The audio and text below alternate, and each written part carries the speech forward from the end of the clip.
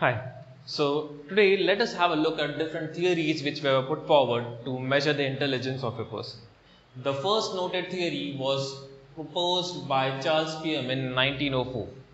Now what he did is he proposed that each intellectual task required two different type of factors to be performed. Now consider these two tasks. The first one is a numerical task, the second one is the verbal task. Now to perform a numerical task we require a skill set S, okay, and to perform the verbal task we require a skill set S2.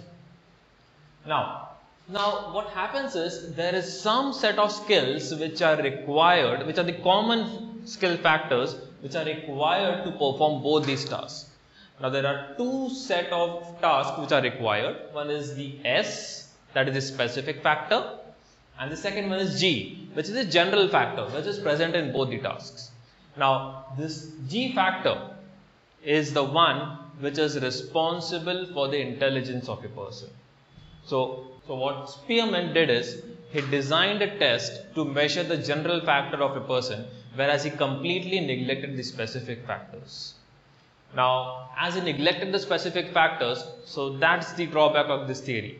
The specific factors were a little responsible with some amount to measure the intelligence of a person. So what Thurston did is he redefined the theory and named it as group factor theory. Now he completely changed the shape of the theory. What he did is he defined different group of different tasks. For example, the numerical group is different, the verbal group is different, the memorizing power is different, and all these 7 groups were defined by him. Now for each task we need one factor. The numerical task requires the N factor, the verbal task requires the V factor.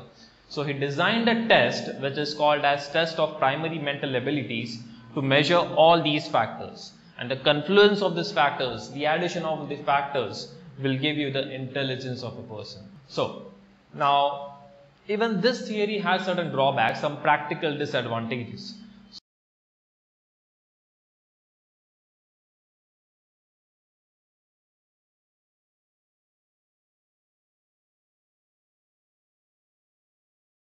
So what Vernon did is he combined both the theories, the two factor theory as well as the group factor theory, and he came up with its own theory. Now what Vernon did is a smart work. He just did very smart work. He saw that the two factor theory actually had a high level of correlation with the practical results. So what he did is he categorized intelligence into 4 different stages. The first one, the higher prioritization, that was given to the G factor. Now the G factor was highly responsible for the intelligence of a person. The second comes the different groups, 2 intellectual groups which were responsible. The third one is the minor groups which were responsible, and the last one is the specific factors which were responsible for the intelligence of a person. So according to him, we need to measure all these to get the intelligence of a person. Now Vernon's theory was not a new discovery, it was just the mixture of the two theories. Now in 1985, what Sternberg did is he just wiped out all these and he made a simple classification for the intelligence. He in fact, instead of measuring intelligence as a single term, he measured intelligence in 3 different categories.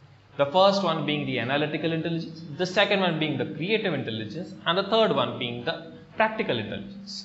Now analytical intelligence basically means the problem solving techniques of an individual, how an individual is able to solve the problems on his own. The second, creative intelligence, means how he is able to use the past experiences to solve the problems in the present. That is the creative intelligence. And the last one, that is the practical intelligence, how a person is able to adapt to the changes in the environment or the changes in a situation given to him. Now all these parameters were checked by the IQ test, which we call it as intelligent quote test, and the intelligent quote of a person is to be known. What is it? So these were the theories which were put forward to measure the intelligence.